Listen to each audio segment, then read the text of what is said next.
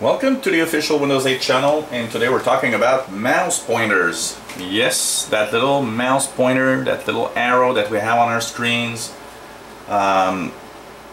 If you're using a non-touch device and you're actually using a laptop that has a non-touch screen, so you have this little pad, or maybe you're using a desktop with a mouse, and even if you have a touch device, you might see your mouse pointer there. One of the problems a lot of people have with the mouse pointer is they just can't find it on the screen, or especially you have some disability maybe with the way with your eyes. Maybe you don't have good vision, or you have some kind of problems with your eyes and your vision that really makes computers harder to use.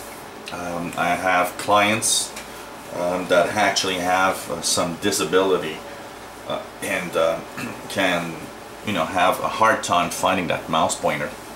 Now, when your mouse pointer is over a dark area, it's kind of easy to see, but when your mouse pointer is, for example, here I put it on the Amazon tile, it can be quite easy to just don't know where it is anymore, and you'll start to go frantically, and sometimes it's not easy. On your desktop, for example, look at here. It can be hard to find my mouse pointer if I don't have the proper background. Especially, like I said, if you have some kind of disability, it's even worse. So one of the things that you can do is actually improve the mouse pointer to make it easier to see. And there are a few things that you can actually check to make sure that it's the easiest part possible for you. And so for that, go into your charms bar by either swiping from left to right or going to the corners with your mouse, and go into the search, and there you will type mouse and go into settings, and here you'll have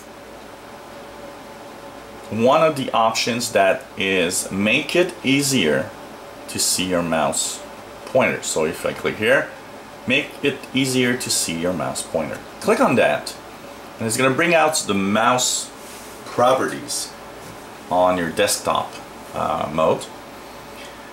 There you'll see there are a few things you can actually do in the mouse property. So you'll have one of probably the best options, the easiest, that actually won't alter or change the mouse pointer itself, is display pointer trail. If you click that, once it's clicked, now you see that my mouse pointer is actually making a trail, which makes it much easier to find than before. So this is one of the options, and you can change the length of that trail. You can also have show location of pointer when I press the control key. So if I don't know where it is, I can now just click control, and you see a little circle will show up on the screen and say, oh, there's the pointer. So that's another way that could be quite interesting here. You can automatically move pointer to the default button in a dialog box. So for example, if I put this one on and I bring out a dialog box of some sort, what's going to happen is that the mouse pointer will automatically be in one of the buttons here at the bottom every time a dialog box shows up. So you know that the pointer is already positioned there. So that could be a very, very nice way. And of course, you can change. One of the things that might be of annoyance is to change the speed of your mouse pointer.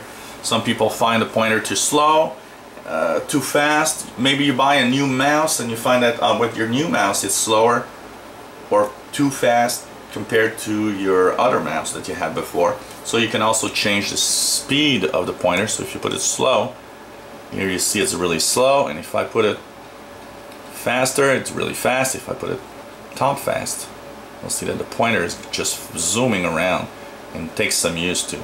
So you can adjust to the speed that you feel comfortable using.